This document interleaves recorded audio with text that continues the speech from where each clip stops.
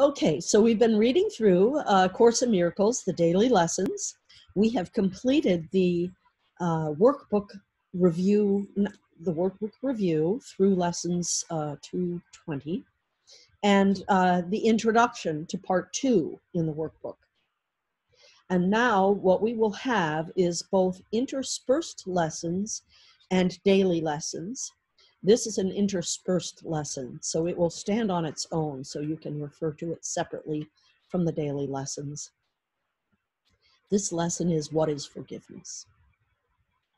Forgiveness recognizes what you thought your brother did to you has not occurred. It does not pardon sins and make them real. It sees there was no sin, and in that view are all your sins forgiven. What is sin except a false idea about God's Son? Forgiveness merely sees its falsity and therefore lets it go. What then is free to take its place is now the will of God. An unforgiving thought is one which makes a judgment that it will not raise to doubt, although it is not true. I'm going to read that sentence again. It's a little difficult. An unforgiving thought is one which makes a judgment that it will not raise to doubt, although it is not true. The mind is closed and will not be released. The thought protects projection, tightening its chains so that distortions are more veiled and more obscure, less easily accessible to doubt and further kept from reason. What can come between a fixed projection and the aim that it has chosen as its wanted goal? An unforgiving thought does many things. In frantic action, it pursues its goal, twisting and overturning what it sees as interfering with its chosen path. Distortion is its purpose, and the means by which it would accomplish it as well.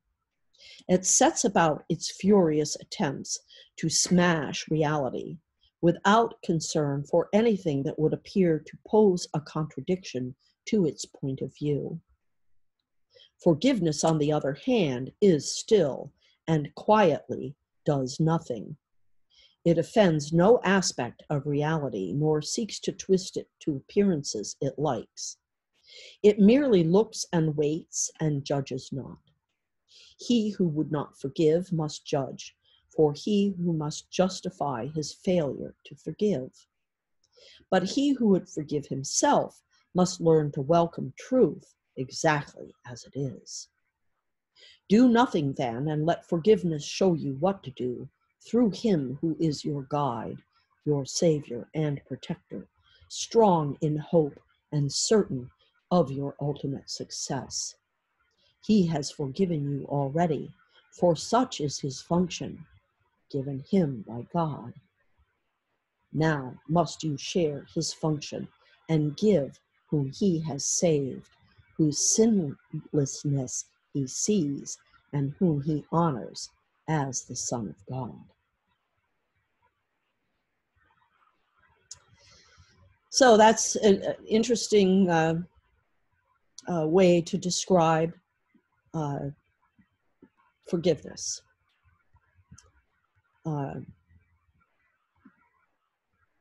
Recognizes that you thought what you thought your brother did to you has not occurred. It does not pardon sins and make them real. It sees there was no sin. And in that view, all your sins are forgiven. What is sin except a false idea about God's Son? Forgiveness merely sees its falsity and therefore lets it go. What then is free to take its place is now the will of God. So what we're saying here is that because each of us is an individuated aspect of divinity, forgiveness is not something we really need, or it's really something that is second nature, maybe is a better way to put it. Forgiveness should be second nature to us because we are all aspects of divinity. So there should be enough love in our hearts automatically to forgive each other. That's my take on it anyway. I hope it's helpful. I hope you've enjoyed this lesson. If there's anything you need me for, you can reach me at 907-351-3003. Text me or call. Also, you can message me through YouTube or Facebook or SoundCloud or on my website, lindalamp.com. And tomorrow, the lesson will begin now with a new lesson, Workbook Lesson 221. And these look to be much shorter in lessons, or in length rather, and more focused. So I'm looking forward to that. And in the meantime, namaste and much love.